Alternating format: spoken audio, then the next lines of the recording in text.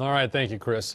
It's a new way to try and tackle the healthcare crisis. Instead of allowing patients to just keep coming back to the ER for chronic problems, Ellis Hospital has just completed its first year of a program called CareCentral, intended to help folks manage their care while keeping the cost of it under control.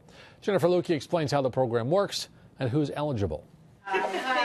I'm just so glad I got you, Sue, because at one point I didn't have nobody help me. Ernestine and Sue have become fast friends.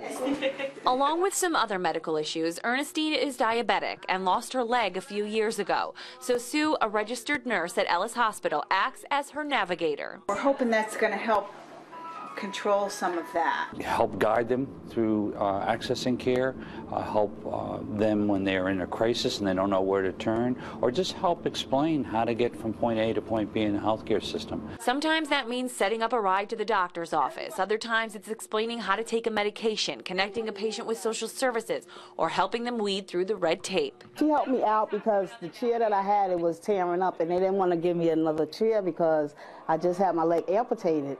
So she found me a wheelchair. You have an older parent, but you live 2 hours away from the older parent.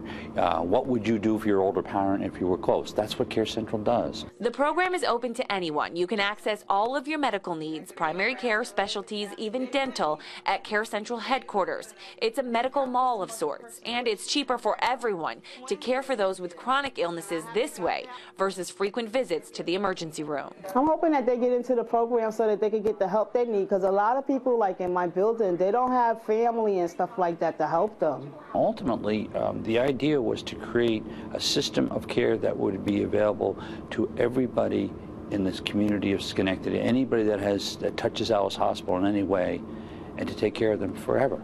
A lofty goal that Ellis is 1 year into working on. In Schenectady, Jennifer Lukey, CBS 6 News.